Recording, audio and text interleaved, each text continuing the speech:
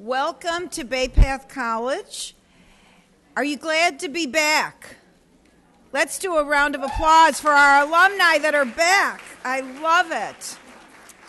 Kathy said we had to start on time. I hated to stop the chatter because half of the reason we all get together is to network, catch up, and enjoy each other. But I'm just thrilled that the Alumni Association, who planned this event, selected a topic that I think all of us can learn from. See, that's networking right there. Hugging, shaking hands. And I have to tell you, for all of you that I've had an opportunity to say hello to, and we certainly will have a few moments after our event tonight, it's been great to see some of you come back. We have students here from 1970, 82, a few of you from the class of 2012. Who's here from the class of 2012? Let's give them a round of applause. I have to tell you, they had the most spectacular commencement at the Mass Mutual Center. For those of you from 1970 and 1982, you were probably here when this college was maybe 400 students, 500 students. We had 574 graduates participate, 712 who actually received a diploma, because we have many of our students online now. So I'm so proud of our class of 2012. I'm proud of all of you.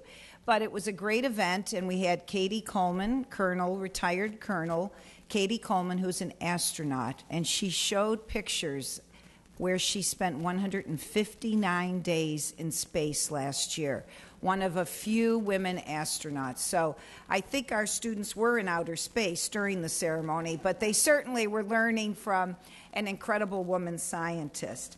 But I wanted to just give you a few updates. How many of you realize that Bay Path College just received our provisional accreditation to offer a Master's of Science in Physician Assistant Studies? How many of you knew this? Well, if you didn't, we are on the move, and we recruited 24 students like that, because physician assistants today earn approximately $100,000 on average when they graduate with a 2-year master's degree. It is like starting a medical school. And for those of you who haven't been in CAR in a long time, just venture down to the lower levels someday, and you will see 10 examining rooms, just like you would see at Bay State Medical or Mercy Medical Center. It is incredible to think that we have medical doctors on our faculty now, physician assistants. It is a really wonderful program to offer for this region, and we're very community-oriented, so many of our students will be in the clinics in the inner city and will be certainly around the Connecticut and Massachusetts areas. So we're thrilled about our PA program.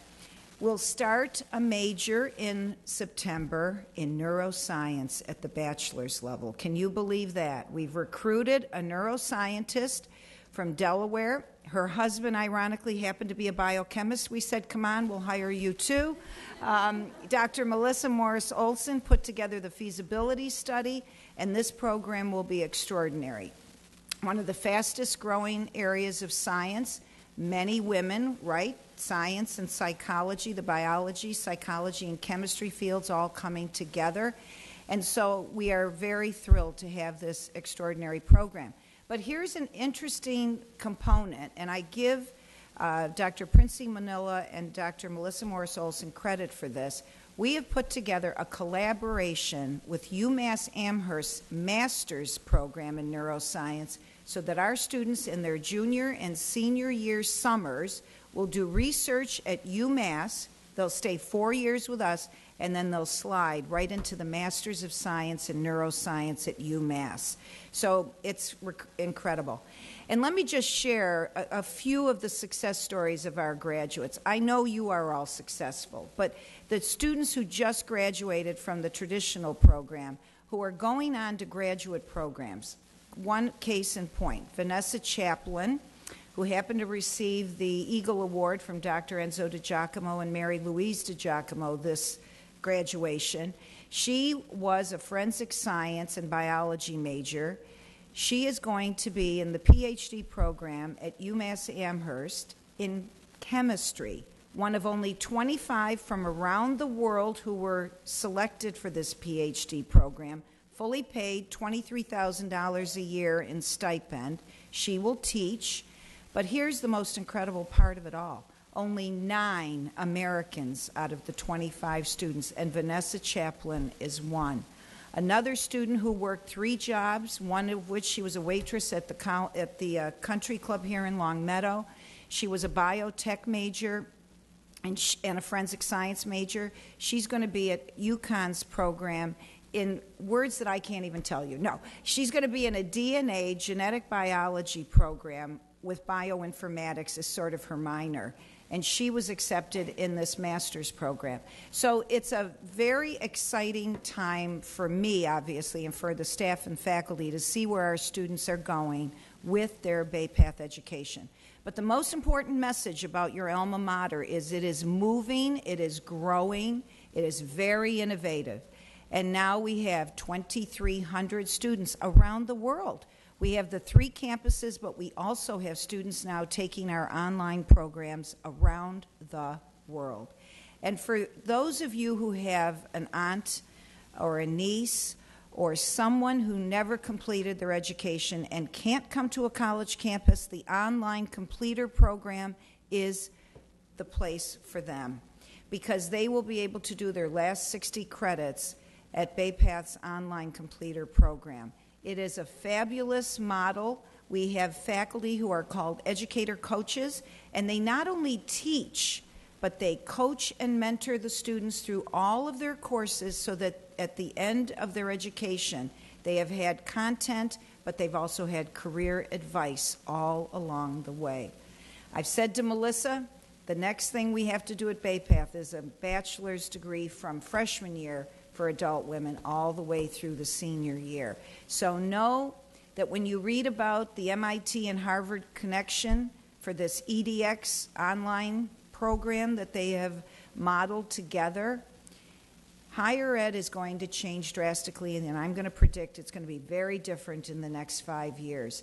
And Bay Path has positioned itself very fortunately with a wonderful program exclusively for women, and we're only one of about 50 colleges in the whole country that can offer an exclusive program for women at the baccalaureate level online. So a distinctive niche that we're going to milk for everything we can. Know it. We love being bold at Bay Path College. I'm going to share one more thing about bold.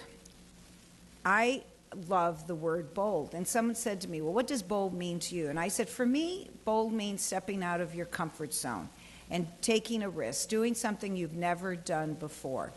Bold is a woman like you who will come to a session like this and say, you know, I'm still learning and I need to learn. We have a campaign at Bay Path called the Bold Women Campaign, and it's all about trying to help our students be bold women. So if you are able, and if you believe you are bold, or you have a person you want to honor, a mother, an aunt, a faculty member that really changed your life, I want you to pick up this The World Needs More Bold Women brochure. Look at it, think about it, and I hope you'll join us in the Bold Women campaign. It's our 115th anniversary. Jill, where are you, Jill Muttinson? Where's Jill? Jill's back there. And if you're a member of the Chamber of Commerce, Bay Path is going to be honored in September for our 115th anniversary. So all we need is 115 bold women who say, I will contribute to a scholarship for Bay Path College. So I hope that you'll be at the Chamber breakfast. I hope you'll consider joining us and being a bold woman. Now let me just share with you my own personal philosophy about networking, because you're in for a treat when you meet Carin. And I've known her for years, probably as long as I've been at Bay Path. And when you put the two of us together, both of us being extreme extroverts, you will learn so much from this woman. But I wanted to share with you just a few comments about my own personal feelings about networking, because I think it really is an art and a science. It's an opportunity for you to reach out to somebody that you don't know. So I'm going to ask this one question. How many of you are sitting at a table with people that you do not know? This is good. Now, how many of you have collected your first business card tonight? Good. These are women who know how to network. So I would say approximately 20% of you have received one business card tonight. By the time you leave, I'm hoping that each of you have at least 10 business cards in your pocket, because it may not be the person's business card that you get tonight, but it may be just one comment from this individual that will lead you to a new job. And I'll just give you an example. I just met somebody who graduated and was talking to that individual, and within 5 minutes, I had already made a contact for this person, and I'm hoping that that contact will lead to a new job. So it was somebody I have never talked to before, but just through the few words that they said to me, I was able to make an instant connection, and now I hope that that individual follows through. So it's an art and a science, and I want you to know why. It's an art and a science because some of it is instinct and some of it's learned. And hopefully tonight you're going to learn a few new tips about networking and achieving success in your careers. What else do I believe about networking? It truly works. And why does it work? Because networking's all about trying to get something that will help you. And through that, hopefully you'll be able to help somebody else. So I'm going to give you a real-life example, and it has nothing to do with networking for a job, but it has to do with how we got Lady Margaret Thatcher, the first woman Prime Minister of Great Britain, to come to Bay Path College. Does anybody know that story? Okay, nobody knows it. Women's Conference, 1996, Elizabeth Dole. She has an advanced person. I don't know this advanced person, young, nice-looking man, so I just sort of straddled next to him for the rest of the conference. We're talking. He said, who else would you like to have come to your conference or your college? I said, you know, the person I really would love is Lady Margaret Thatcher, because she might not have been popular in her country, but she saved it from economic disaster. So he said, well, my mother is the advanced person in the United States to Lady Margaret Thatcher. Now, what are the chances of that happening? So I said, I will take her any month, any day of the year. We'll build the program around her, not around us. So he said, I'll call my mother. His mother's name was Anne. 3 weeks later, I get a phone call. Can you be in Alexandria, Virginia in 2 days? I said, yes, and I'll bring Karen Hoban with me. We went to Alexandria, Virginia. We met Lady Thatcher. We signed a contract, and she came in 1998, June of 98. The story gets better. She brings 3 police officers from Scotland Yard with her. And here's a part of networking you must remember. Be nice to any person you meet, no matter what state of life they're from, no matter what they look like, just be nice. These 3 police officers, I hit it off with 2. 2 stayed in our home. And I thought they were policemen. In a year, I'm in England, so I decide I'm going to call. He had given me his card. I called Bob Milton. I said, Bob, Noel and I are going to be in England. He said, oh, what would you like to do? And I said, well, we've done Westminster and Big Ben and all of that. He said, well, come to lunch at Scotland Yard. I didn't realize he was in charge of all security for diplomats from countries around the world to Great Britain. He was in charge of all security for members of Parliament. That's why, Lady Thatcher. So he said, I've got the best thing I'm going to do for you. I'm going to give you a private tour of 10 Downing Street. How many people get into 10 Downing Street? I walk into 10 Downing Street, and guess who I meet? Tony Blair in his 1,000th day. And he signed a book, and he shook my hand, and I said to myself, he is a good-looking guy. No, I did. I said to myself, can you imagine from meeting that advanced person to his mother, to Lady Thatcher, to the police officer, to Tony Blair, when I walked back to the hotel, my friend said to me, so what did you do today? And I said, I went to 10 Downing Street and I met the Prime Minister. They said, you've been here for 48 hours and you've met the Prime Minister of Great Britain. So networking isn't just about jobs. Networking is about life and experiences and capturing something that you probably can't even conceive of. I asked Carin if she was going to talk about being an introvert or an extrovert and how that plays into networking. Because sometimes it may be hard for an introvert to walk up to someone they don't know in a big business meeting and say, hi, how are you? You know, it might be very difficult. So I've asked her to talk about that because you can be an introvert and an extrovert and still be successful in networking. And finally, I'm going to read a quote from an author, and I've used this book on social capital many times, and the author is Wayne Baker. And his book is Achieving Success Through Social Capital. What I just talked to you about is social capital, having knowledge of somebody, knowing somebody. You don't have to have a lot of money, but if you have social capital, you have something very valuable.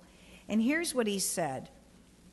He said, it's more than what you know. It's who you know who will help you to produce higher wages for yourself, more promotions, better jobs, and new business opportunities.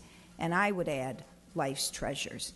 So let me introduce, now that you've heard a few of my networking stories, let me introduce a woman that I think is an extraordinary example of somebody who knows how to work a room.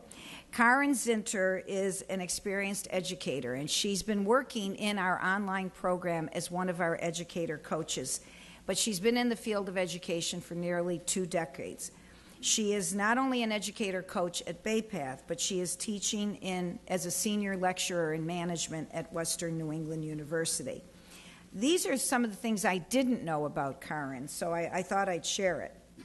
She's the Chief Operating Officer at the Daily Dot, the hometown newspaper of the World Wide Web. So we're going to have to ask her what that really means.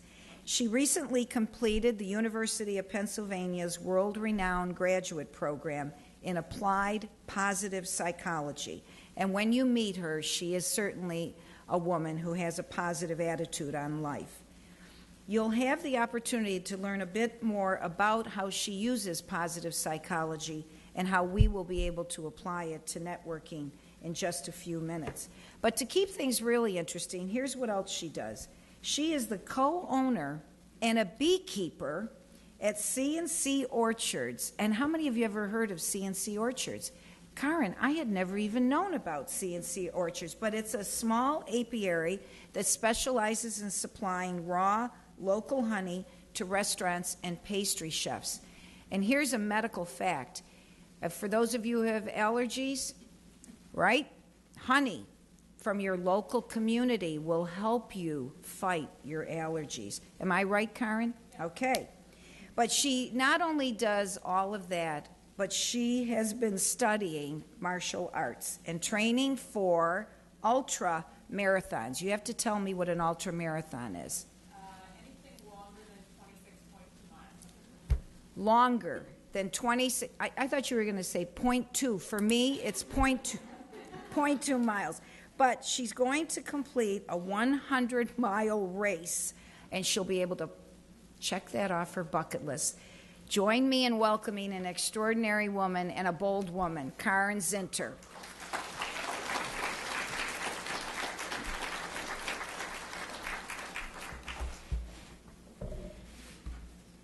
Thank you, Dr. Leary, and thank you to everyone for coming out tonight. After Dr. Leary's stories about networking, well, I think we're done here. I'm not sure I can match some of those stories, but give me a few months. I'll see what I can do. I always love when I'm asked to come and speak about networking, mostly because for those of you who have now met me, I'm a people person. What can I say? But a lot of times I always wonder when I get that initial phone call or email inquiry saying, well, will you come and speak to our group about networking? I think, well, why? What makes me better than somebody else or more well qualified to speak about networking than somebody else in the area might be? And then I think to myself, well, I've got sort of a list of rules that I like to follow. And I don't always follow them perfectly, but I try to. And I'm hoping that by sharing some of these rules and ideas with you, you can take them home and start to apply them in your opportunities for networking. To start with, I want to share with you an idea that comes from one of my favorite business books. And for those of you who were in the MBA program here and are alums or are currently in the MBA program, I suspect many of you have read Jim Collins' book, Good to Great. How many people have read Good to Great? Oh, excellent. You guys are near and dear to my heart as a result of that. But you know from that book that many great companies, the only thing that makes them different than the good companies is that they've done little things exceptionally well. And in my experience, being a great networker is about doing little things exceptionally well. So to think about positioning yourself as a networker, first of all, recognize that great networkers always have a plan. They have a plan on how they want to build their business, how they want to move it forward, how they're going to communicate effectively, and how they're going to position themselves as an expert. As a result of having this plan and this outlook, people are naturally drawn to them because they recognize somebody who's thought through what they want to accomplish in life. And they acknowledge that that's somebody who's doing little things exceptionally well. So the first thing to think about is, what's your networking plan? And it's interesting that Dr. Leary brought up the idea of social capital, because networking really is all about building social capital. Now, if you aren't really sure what social capital means, it's simply the resources that are available to you through your business and through your personal networks. So here's a place where professional and personal overlap, because both those personal networks and those professional networks help to provide you with very valuable social capital. Now, it's interesting because you might think, okay, but how do I go about building these relationships, building this social capital, especially if I'm an introvert? Well, let me share with you a little story that some of you may find hard to believe, but I assure you it is absolutely truthful. I used to be shy. No, really, seriously. I'm talking not just a little shy. I mean social anxiety disorder kind of shy. I literally couldn't be around other people, most notably when I was in kindergarten. So I grew up in the Midwest, small town, went to a very small public school with half-day kindergarten. No joke, in the 3 hours that I was at kindergarten each day, I cried. Didn't matter. There was something for me to cry about. Maybe it was because the kid handing out the scissors gave me a left-handed scissors instead of a right-handed scissors. Maybe it was because I couldn't get my rug out of the cubby hole during nap time. Maybe it was because we were having chocolate milk for snack and I really wanted white milk. It didn't matter. I would cry about it. About 3/4 of the way through the school year, I actually made it through an entire half day of kindergarten without crying. Mrs. Hauk, my beloved kindergarten teacher, being very proud of this day, wrote a note that said, "I didn't cry in kindergarten today," and pinned it to me when I got on the bus to go home.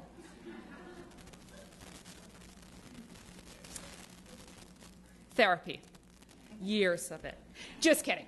I did eventually get over that somewhere around middle school, oddly enough, and realized that it was actually a whole lot more fun to be the center of attention than to be the kid that sat in the corner and cried. Not really sure where that epiphany came from. Might have been all of the public speaking contests that my mom decided to sign me up for. Imagine your 8-year-old, incredibly shy, horrified of other people, and saying, "Hey, honey, you're going to be in a public speaking contest."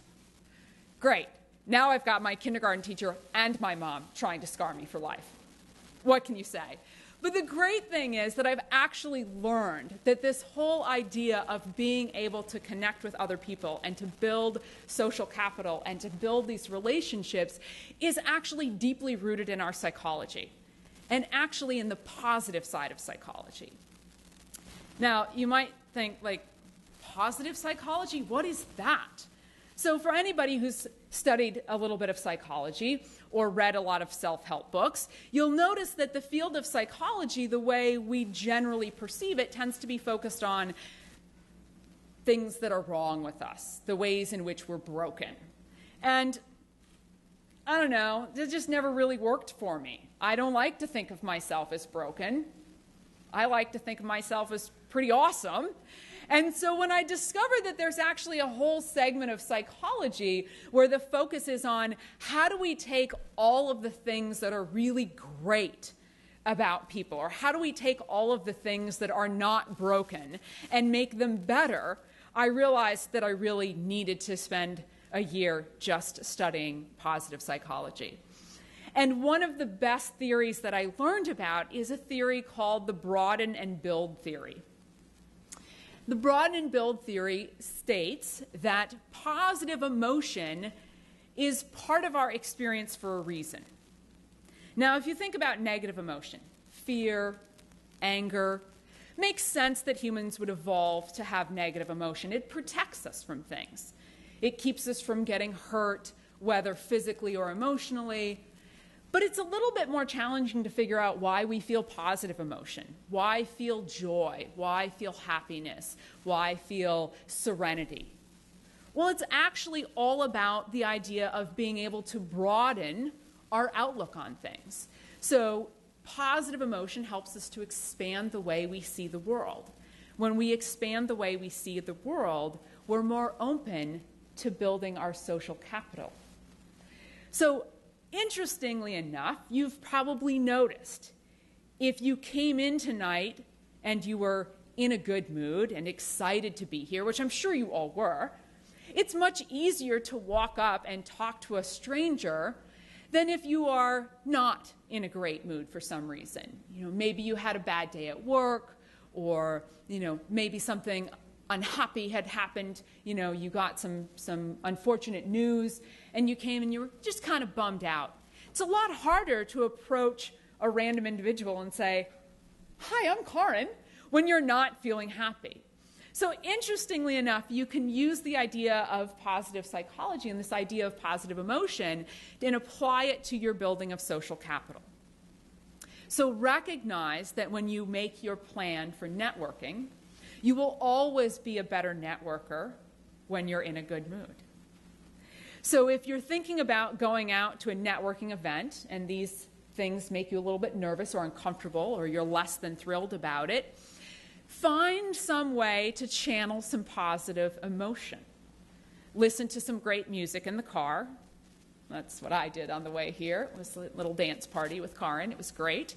Or whatever it is, call a friend, somebody who's very upbeat, watch a funny video on YouTube, read something inspiring, a quote or a short story, something that will put you in a positive frame of mind. That way, when you walk into that less than fabulous environment, something that makes you a little bit nervous, your positive emotion will help you be more open to the experience of meeting strangers. And this is really very important. If you recognize that you're just having a truly bad day, the type of bad day that you can't fix, you can't channel that positive emotion from somewhere, recognize it's going to hinder your ability to successfully network.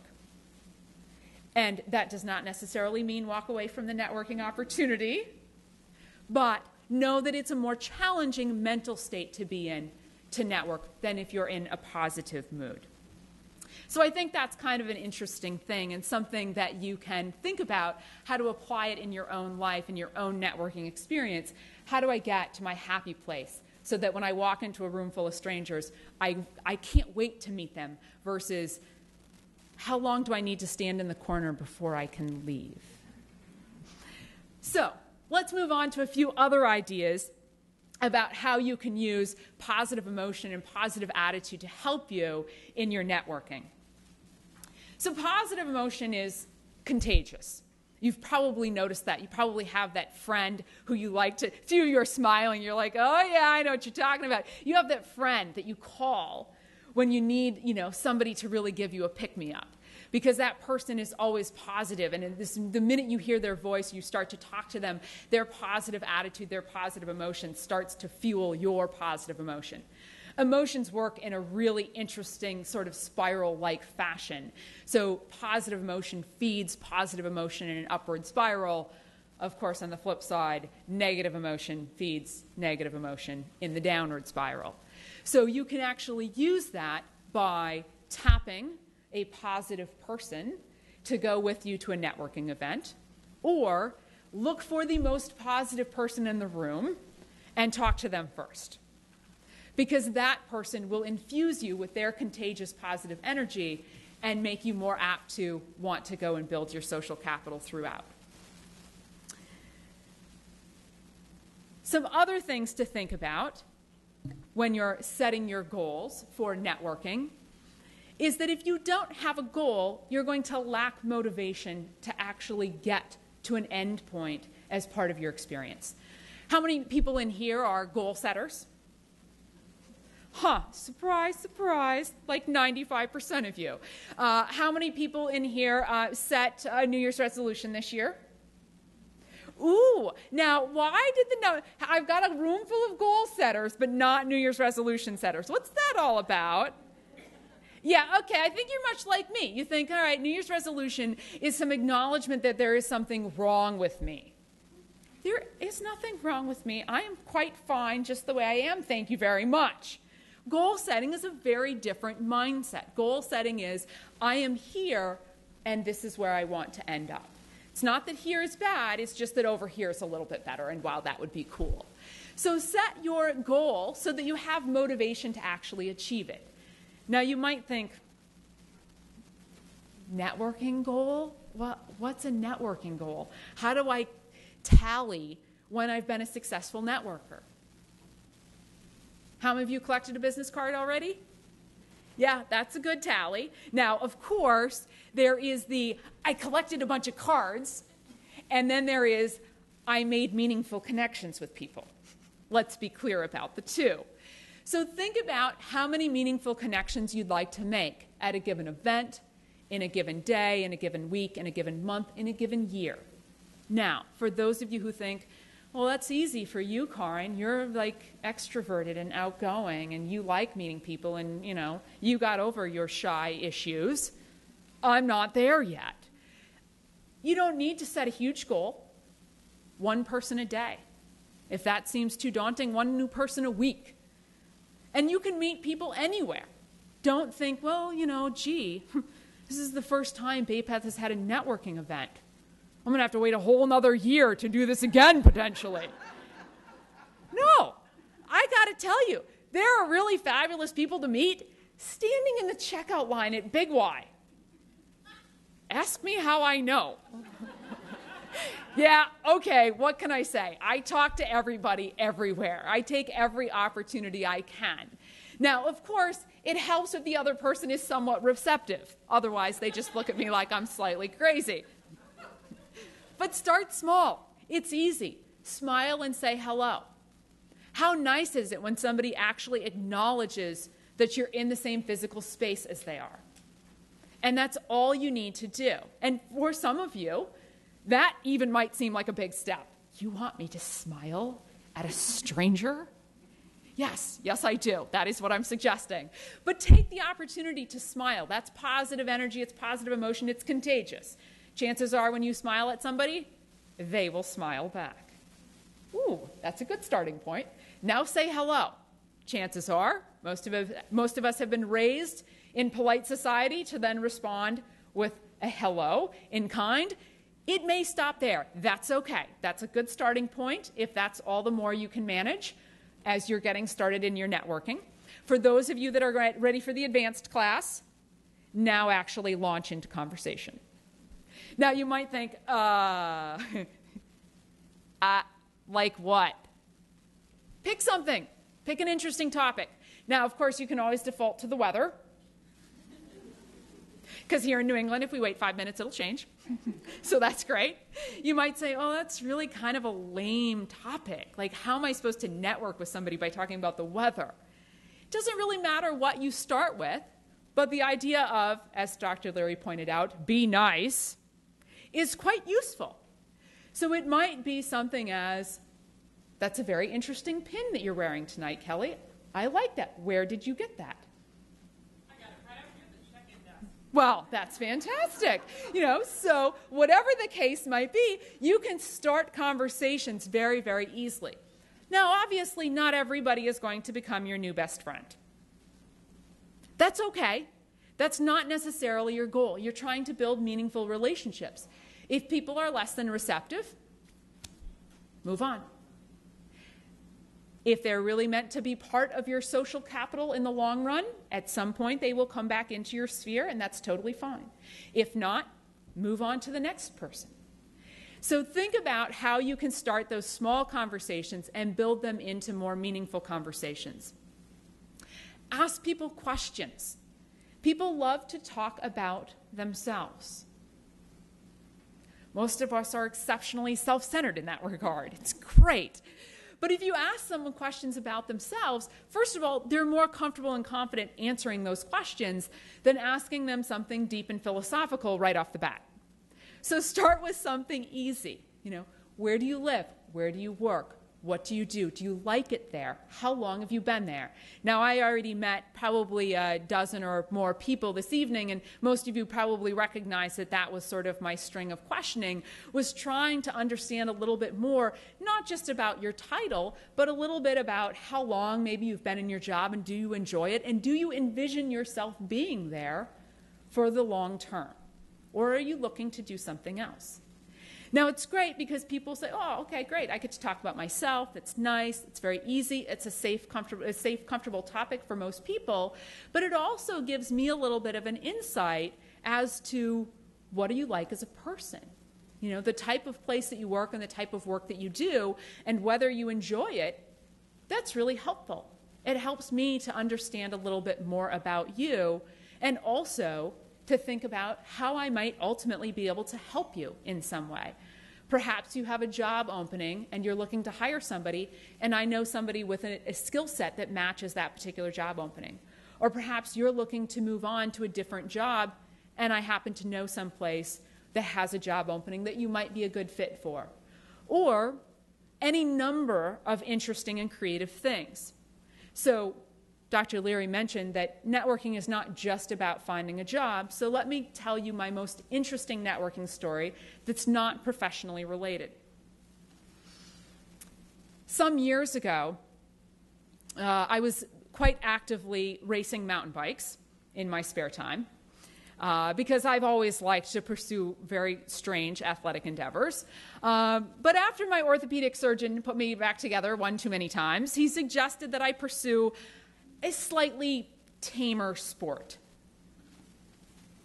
I decided I would take up triathlon.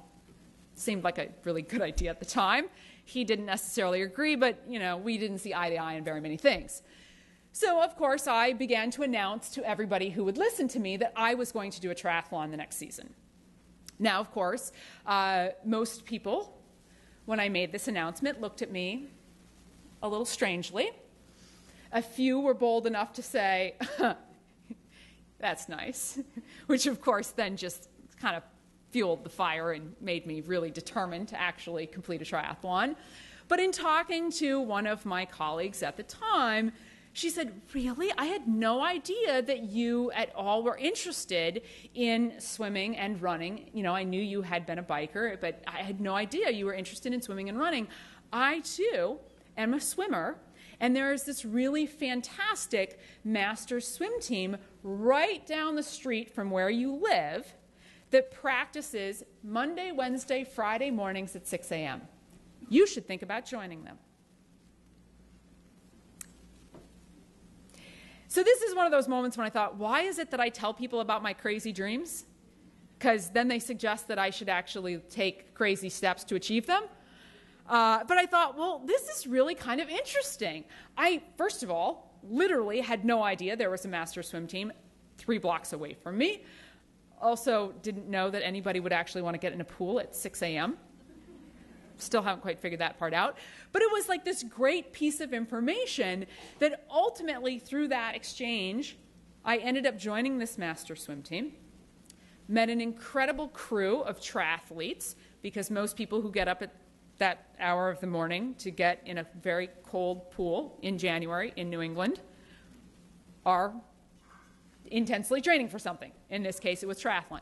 So I joined this team and swam with this group of triathletes and ended up ultimately racing triathlons for about the next 8 years, all just because I suddenly had a group of people to support me and a network to support me that I didn't know existed previously.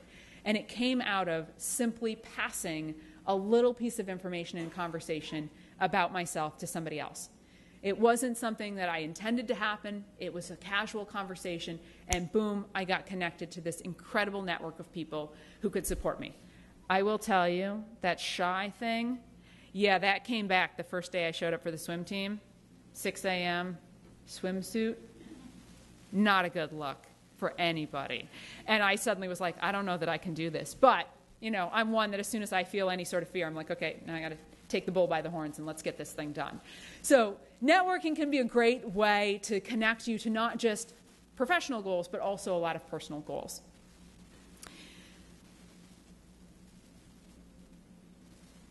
Keep in mind as you move forward in your networking, as you set your goals and you work to achieve them, that a lot of people you will meet are actually very interested in helping you. Now, really? Seriously? Yeah, guess what? Most people network not in order to help themselves, but to help other people. And you might wonder, why is it that people would be so giving of themselves in this way? Let's go back to some positive psychology. So this interesting concept in positive psychology called the helper's high. How many people here have ever volunteered? How many people here volunteer regularly? How many people enjoy their volunteer work? Why? It's giving back. You get as much out of it as the organization that you're giving to or the individual that you're giving to. You know, you think about the old saying, it's better to give than to receive, and we usually think about that in the sense of Christmas gifts, you know, but it works the same way when you're networking. Most people network not so much to help themselves, but to help other people because they get what's called a helper's high. They actually enjoy being able to help somebody else in some way. It's a really incredible psychological impact that people have, and seeing other people succeed helps fuel their own positive emotion. So as I talk to people and make connections with them, I feel good. And when I feel good, it makes me want to go do more good things for other people. And many of you probably have recognized that in your volunteer work. View your networking as a way to do the same thing on a very individual, personal level for people. And think about how you can benefit from that helper's high. Ultimately, as you help other people along the way, all that good stuff will come back to you eventually. Usually when you least expect it, but most need it, which is pretty awesome. It helps, of course, if you approach your networking from a place of sincerity. Being authentic is absolutely key to successful networking. Now, you can probably think of people that you've met and the conversation has been less than authentic. It's just felt fake. And you can tell that they're just passing time or trying to get something out of you. And they're trying to check a box for that day or that moment. And you walk away from the conversation usually feeling a little icky. We know that feeling, right? We don't like that, okay? We like to have that feeling of authenticity, that feeling of sincerity. So as you approach your conversations, think about having them come from a place that's really authentic for you. So for me, when I walk into a room like this, I look at all of the fabulous people who I have yet to meet. To me, that's like a giant treasure chest. What might I find tonight when I walk into this room? What might happen as I have conversations with people? Who might I meet that is interesting and unique and will in some way potentially change my life because I can share with them a particular piece of information or a connection, or they share something with me, perhaps without even knowing it. So think about, from a very authentic, sort of centered place, how it is you want to approach your networking and how it is you can actually build those connections in a way that feels very sincere and real. People spot insincerity a mile away, and they will steer clear of you. And if you've had any sort of negative experience with networking, and likely that has been part of that puzzle, where you've just walked away saying, there was nothing good there. It wasn't from a place of authenticity. Some ways to make sure that you actually are being authentic. So if you're sort of questioning, like, how do I know? How do I know when I'm doing it right? Am I just supposed to feel it? For most of us, that's the way it works. But a way to kind of double check is pay attention to how you're making eye contact with people. So think about it as you talk to somebody. If you're doing a lot of that, that's not being sincere. You're not really trying to engage with that person. You're not really trying to connect with that person. You're quite distracted by any number of other things. Now, that, of course, is the sort of old school version of the insincerity or the lack of connection. The new school version is, oh, let me pull out my smartphone while we have this conversation, and let me pay attention to that instead of actually talking to and connecting with the live human in front of me. So think about and kind of gut check, am I making good eye contact with this person? Am I really focused on what it is they're saying? Am I fully engaged? Stop multitasking, essentially, which is really, really tough. Many of us are sort of trained now that that's how we're supposed to operate or function. In reality, most humans are really bad multitaskers. We're just not equipped for it truly on a brain level. And so stop doing it. It's not helpful for most of us. And so be very connected to the person you're talking to. Good eye contact, and give them your undivided attention. As you make connections with people and you have those conversations, when you wrap them up, show your gratitude. Thank somebody for the conversation. Thank them for the opportunity to get to know them or to spend a few moments with them. We all love to be told thank you for doing something. And although we might take it for granted that, oh, well, we're at a networking event, of course people are going to talk to me. It's still nice to have somebody say, thank you, it was nice meeting you. Or thank you, I enjoyed this conversation. Or thank you, I'd love to talk to you again in the future. So practice gratitude as you're building your network. It goes a long way. And when people in your network have done something meaningful for you, helpful for you, be sure to thank them. A thank you by email, always nice. A thank you by phone, even better. A handwritten thank you note, now you're going to get the big thumbs up. So when somebody has really actually gone above and beyond and helped you as part of your network, say thank you. It's one of our most basic tenets that we've been taught since we were very, very young. But many of us take for granted our personal and professional connections and forget to take that moment to say thank you. I had a young woman today who actually asked me to connect her to some people in my professional network as she was doing some job searching and investigating some organizational culture at different companies she might like to work in. And it was so great to just get an email from her saying, thank you so much, for taking the time. I'm literally spent maybe 5 minutes sending a couple of quick emails like, hey, so-and-so, I'd like you to meet so-and-so, and can you guys, talk and do your thing, because I think she's a great fit for your organization, and here, go make this happen. Was not a lot of effort on my part, yet this email that she sent me was very effusive and really, it was quite obvious that her gratitude was very deep for me taking the time to do that. So make sure that you take a few moments and you send that thank you email, or you pick up the phone and make that call, or when it's a really big deal, the handwritten tops it like nothing else. Well, we've only got a few minutes remaining, so I just want to give you a few other things to think about as you go into your different networking activities. Body language, huge. And since most networking is best done face-to-face, live and in person, the social networking, the online virtual networking is sort of a whole different category that we could get into, but I don't have the time for that tonight. So think about your body language. Now, obviously, approaching somebody, making great eye contact, with the arms, not crossed, that kind of withdrawn, like, oh my gosh, don't talk to me, is always a good way to think about approaching somebody in your body language. But recognize that you make that first impression within the first 3 seconds. So think about and it's really your body language that's actually conveying that message in the first 3 seconds. You haven't had a chance to say anything yet. So it's about your body language. And most notably, it's usually about your facial expression. Most of us are heavily dependent upon understanding somebody's mood or their attitude or what emotion they're feeling by looking at somebody's face. Eyes are incredibly expressive. So if you happen to be wearing sunglasses and you're walking into an event, take them off first. It seems like such a small thing, but we tend to immediately shy away from people wearing sunglasses because we can't read their facial expression as well as we can when we can see their eyes. So keep that in mind.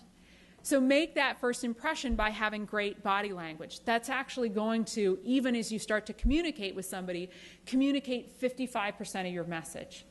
So your body language, if it trumps what you're actually saying, that's what people will pay attention to. And it's usually how people are reading that level of insincerity, because your body language, your facial expression doesn't match your voice and your voice tone. The words you actually say carry a very small amount of weight. So for those of you who feel that part of your concern or your shyness comes out of, I don't know what to say, the actual words you say impact that relationship building or communicate your message a mere 7%. That's a tiny, tiny amount of the conversation.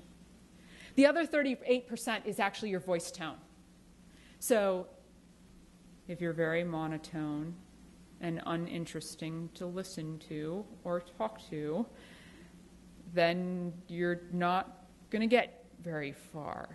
Which obviously explains why I'm fairly animated and excited to be up here, because even if you weren't hearing the words that I was saying, the body language and the voice tone communicates so much about the topic, which is really, be enthusiastic. Networking is awesome. I mean, that was really kind of all I had to say, right? So think about all of that as you go into networking situations. Now, for those of you who are still feeling like, okay, this is all great, but I'm now about to walk into the event. I'm about to walk up to a stranger, and I just can't bring myself to do it. Give me the first crucial steps. Like, what do I say? What do I do? It's actually quite simple. Most people don't like networking. Most people, even when they're extroverted, get a little bit nervous about meeting a stranger. So there are plenty of times I walked in tonight and I didn't immediately see somebody that I knew. And I know a number of people here. So the fact that I walked in and was like, I don't see any of my friends. What am I going to do? Even I have that immediate gut reaction of, what am I supposed to do? But I know how to override it. And I know that looking around the room, most other people probably feel some level of hesitation about approaching a stranger. And so I realized, you know what? I'm going to make somebody's day. Because I'm going to walk up to them and I'm going to introduce myself. I'm going to be the one that takes the enormous risk. And that other person is probably going to go, oh, thank you. You just saved me. Now I don't have to take the risk. I get to just talk to you. You've already broken the ice. And so it's actually quite easy. I simply use the, hi, I'm Carin.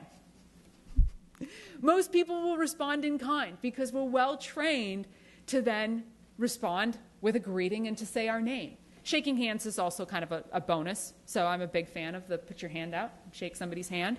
But really, once you've gotten there, you are 90% of the way into the conversation. Because the hardest part is that initial, let me cross the line, let me get over that really scary part of actually putting myself out there. But if you practice this, one thing you'll discover is that most times it goes pretty easily.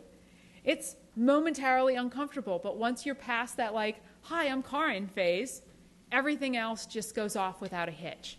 Because most people are very happy to then engage in conversation. It's that initial fear of, I don't know you, I don't know what to do. Now remember, fear, negative emotion. What happens with negative emotion? We close down, we get a little tunnel vision, we're trying to protect ourselves. So you have to, as a sentient human being, override that fear moment and say, no, channel my positive energy. Let me use that to broaden and to build my social capital.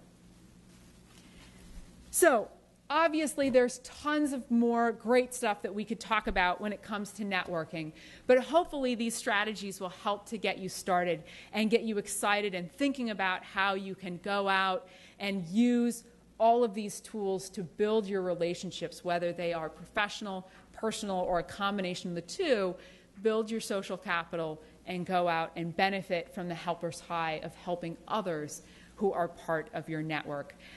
Before I close this out, I want to point out to you that now that you are all incredibly inspired to build your networks, we do have some really great community organizations who have joined us this evening.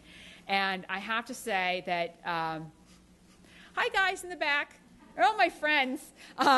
I got to say, I was really excited when I got here tonight and realized they were all here, mostly because I know the vast majority of the fine crew, and I was like, wow, I feel supported and loved, and that's pretty cool. So if you're looking for some great networking opportunities, please stop by and see the fine folks at the Professional Women's Chamber, which, okay, full disclosure, I sit on their board of directors, so I'm a big fan, okay? Also, YPS, the Young Professional Society here in Springfield, also BNI, Business Networking Incorporated, correct? I have that right? Okay, good, just making sure.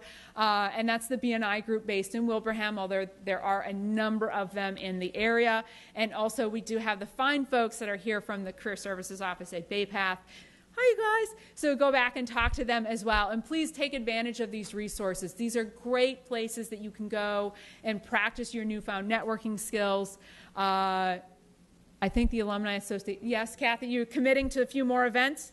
Absolutely. See, there you go. Absolutely. Kathy wants to support you in more networking opportunities as well. And obviously, if you have any questions about networking and you'd like to talk more with me, I will stay and answer your questions. But I want to say thank you to all of you for coming.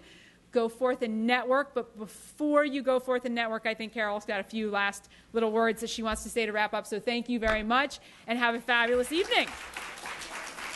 Oh.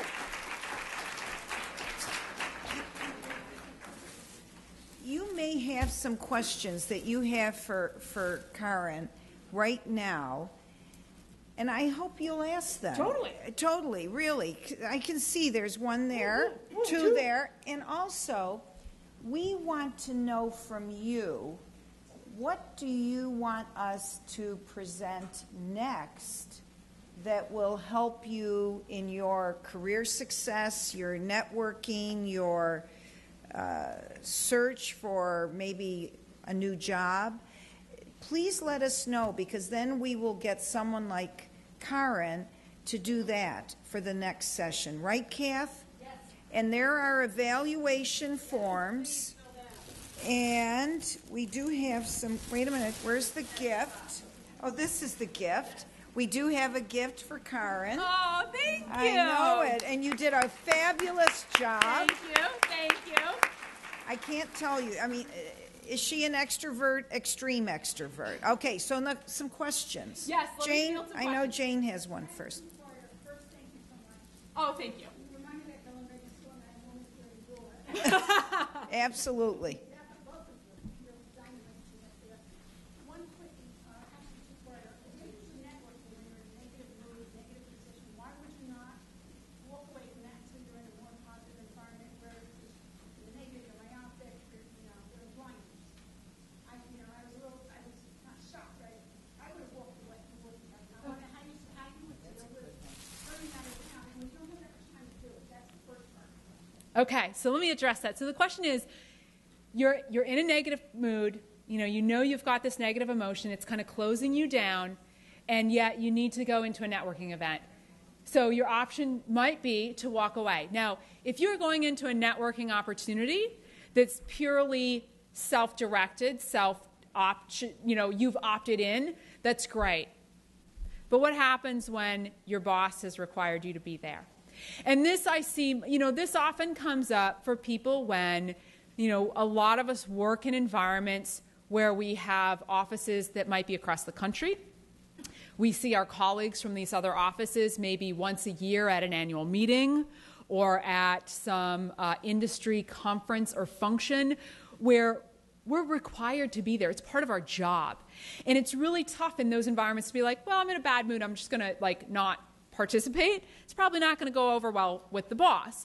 And so those are the moments where you need to say, okay, let me first of all acknowledge that I'm feeling negative emotion. Because that makes it a whole lot easier to say, okay, this is hard, not because I'm bad at it. I mean, that's usually, as women, that's our classic, I'm just bad at this. No, you're not bad at it. You're just in a bad mood. It makes it harder to do it. So finding ways, I have my personal team of cheerleaders. And I rely on them for these types of instances. So I literally have a list of about a half a dozen people who, when I am having a bad day or experiencing some kind of negative emotion, and I need a pick-me-up, they are on my speed dial, and I just get on the phone with one of them. And I got a handful of them because, not everybody is available to me 24/7. I don't understand why not. But, I know that there's a chance that I will be able to get one of them on the phone. And most of them know, literally, you are one of my cheerleaders.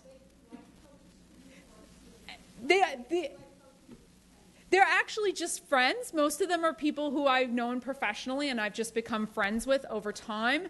And we actually tend to do it. It's a very reciprocal type of thing. We sort of acknowledge, you are my cheerleader. So when I need you, when I need this, you're one of the people on my speed dial that I call.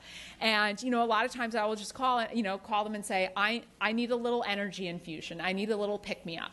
And a lot of times just their general positive demeanor, they'll have some quirky story about what's going on, or just in talking to them, they can help to kind of turn that mood around for me, at least enough so that I stop my downward spiral. And that's usually what I'm going for, because then I can get my upward spiral typically going from that point. But I'm trying to stop that downward spiral, which is pretty crushing. So hopefully that's an idea that you can use as well. Sure. You had mentioned that the volunteer and you attributed to that it was a positive emotion. I volunteered for many organizations, and I was told there's somebody. I do that because people have people like me. When you say that, Okay, so a debate about, do we volunteer for the Helpers High or do we volunteer because we have a need for people to like us? That's interesting. I think that, for a lot of us, sure, there may be an element of people like us as a result of that. But honestly, if you think about that, that is really, why do we want people to like us? It's part of building our social capital. It's part of building relationships with other people. And remember, if you really think about this from an evolutionary biology perspective, positive emotion and that idea of the helper's high or anything that fuels positive emotion, that comes from building social relationships because that's what we needed. Like, prehistoric man needed other humans to help keep them safe in many respects. So we're biologically programmed to build connections with other people. Unfortunately, the way that society is constructed today, we have a lot of opportunities to not do that. You know, we now tend to live in suburban areas. Heck, I live in Sunderland, so I live in the woods. You know, I'm like, there are no humans around me. You know, but that's not, humans are hive creatures. You know, and if you think about in the animal world, there are only 6 species of hive creatures, humans being one of them, bees actually being another one, so something I know a little bit about. But really, if you think about it, that's how we best function together, even for those of us that are highly introverted and who need a lot of time just alone in order to be able to process and to, you know, exist. We're not programmed to be without other people. And so I would really challenge that and say, yeah, I have a need to be liked by other people because I'm biologically programmed to build relationships with other humans. It's part of our genetic makeup. I'm glad I can provide debate support. Okay, I saw a few other hands, so please, other questions. I would be happy to take them. Mercy, yes. You don't know my name. I tried. Isn't that awesome? Okay, my question is, so we come to an event like this, we exchange business cards, we go away. What next? Exactly. Is it an email? Is it a phone call? Or is it a text? Ooh, great question. Okay, so here's the thing. We have so many mechanisms now for staying in touch with other people. And this goes back to the idea of being authentic. Pick what works for you. Now, recognize that communication is a two-way street. So if you have realized that the person you're trying to build a relationship with is not a text person, don't text them, even though you might say, like, but I love texting. Texting is my preferred way to communicate. If I'm trying to build a relationship with you and I've discovered, like, Mercy's not really a texter, that's not her thing, then I need to modify my communication mechanism. So if I've discovered that you're really very prone to, like, answering emails and that's a great way for you to communicate, then that's what I should adopt in my relationship building with you. Even though it might not be my preferred way, I'm trying to build this relationship. Now, the great thing is that since it's a two-way street, hopefully with time, Mercy will then say, well, you know, I really prefer email, but I know Carin really likes to text, so I will try to reciprocate and modify my communication style as well to be more compatible in some ways. And that doesn't always happen. I see it sometimes more as a little bit in a generational kind of spread. I hate to use that because it feels like, you know, you've kind of put people into these buckets, and I've got a lot of people who are like, oh, no, that does not describe me. But I tend to see a sort of general pattern there across the board. But also, it's like I have, you know, I teach undergraduates, and I have some undergrads who, you know, you would think these 18, 19-year-old kids, like, texting would be all the rage. They're calling me up on the phone, and I'm like, are you kidding me? Seriously? Like, don't you know how to use text? But, you know, something about actually having a conversation is what works for them. So I think be open to it. When I'm really trying to build a relationship with somebody, I try to figure that out when I've met with them. So I might even ask in the conversation, like, hey, Mercy, I'd love to, you know, follow up or continue our conversation from tonight. What's the best way to get in touch with you? And as she hands me her card, she might say, phones, you know, here's my phone and my email, but, you know, I really prefer phone. And don't be afraid to let people know that, because it'll make it easier for them to connect with you. Or if you do follow up with somebody by email and you're not sure, you know, ask as part of the email, like, hey, I'd love to, you know, continue our conversation.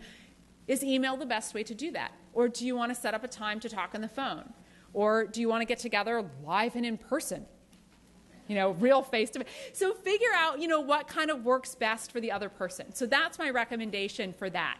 I tend to gravitate towards email because I tend to do a lot of communication stuff at very odd hours. Imagine, you know, sleeping is not something I spend a lot of time doing. I don't know if you gathered that from the bio.